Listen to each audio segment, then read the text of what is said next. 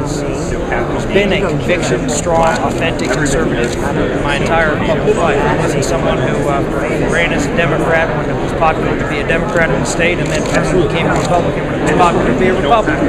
I was someone who was a moderate to liberal when I ran in a tough blue state, and then when I decided to run for president, run as a conservative. That's what the two leaders of that focus most of the attention on tonight are two folks who have a very different past than I do. I stood for the conservative cause in a tough blue state and was able to get things done in Washington, D.C.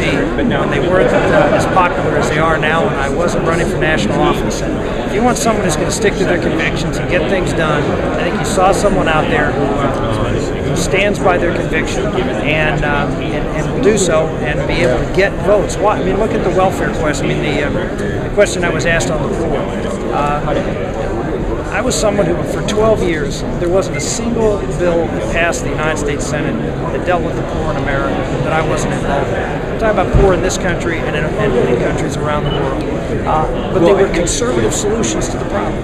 They were things that changed existing programs to make them work in a way that got government out and empowered, faith-based groups, community groups, local and state governments. That's the kind of leader you need who can take on these very tough issues, get bipartisan support, and get it done. And that's what one of the opportunities I had to speak. That's what I talked about.